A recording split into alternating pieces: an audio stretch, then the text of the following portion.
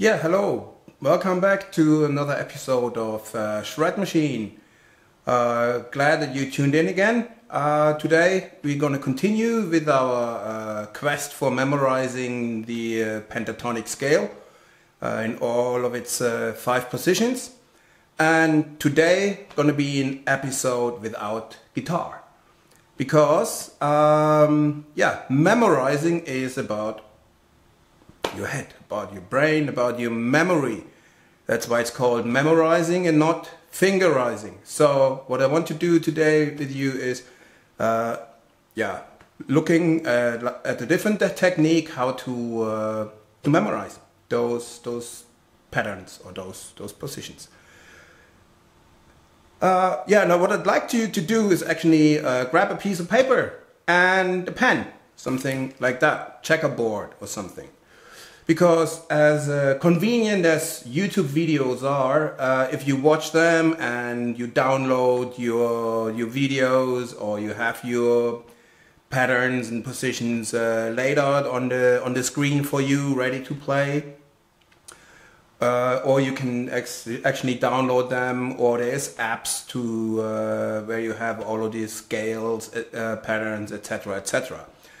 But major part of memorizing as well is that you actually do it by yourself, that you really take a piece of pen, take a piece of paper, take a pen and write them down for yourself, because writing it down yourself also helps your mind connecting and repeating the topics that you've learned already.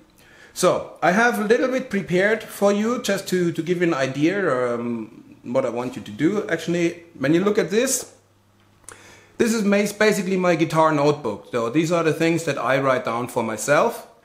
And you can see here, these are the first 2 positions actually of the minor pentatonic scale written down. You can see I drew the checkerboards myself, etc., etc. This is how you want to do it. You can see it here. That I just wrote down the numbers on the frets, but also in the same pattern as it would be laid out on the guitar fretboard. Or you can do it that way, just like the standard way, that you have your grid and then you draw the dots in the grid. That's up to you. And remember, I mean, this is like your personal notebook. This is really your personal preference, which way you want to note that down. But I'd really like to encourage you to take the time and to do that. Yeah, write it down yourself once you played it. We've done that in the first 2 episodes.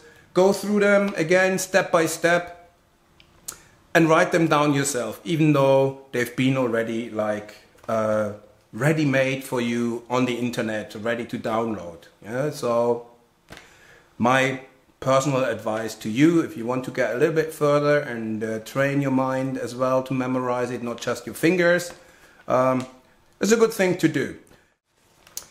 So what I've done here actually is I've written them down so that you can see them directly, how they interlock or interlink with each other.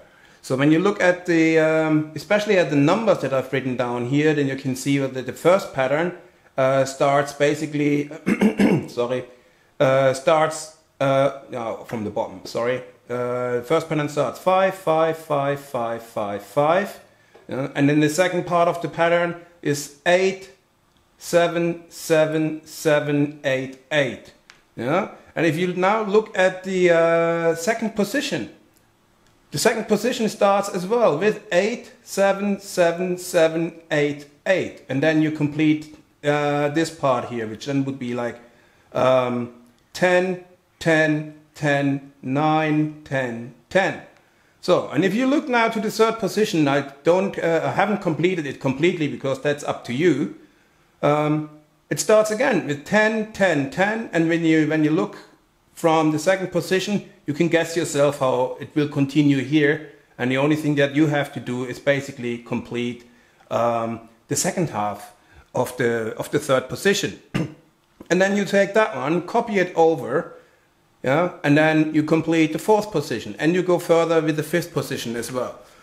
So relatively simple or easy concept, but it makes more sense when you, as I said already, it makes more sense when you do it yourself rather than I show you or somebody else on YouTube or on the internet shows you. It's something that you have to experience yourself, and then it helps more and makes it quicker for you to incorporate that. Yeah? So when you're playing as well, like that's for the fingers, and this exercise is for your mind.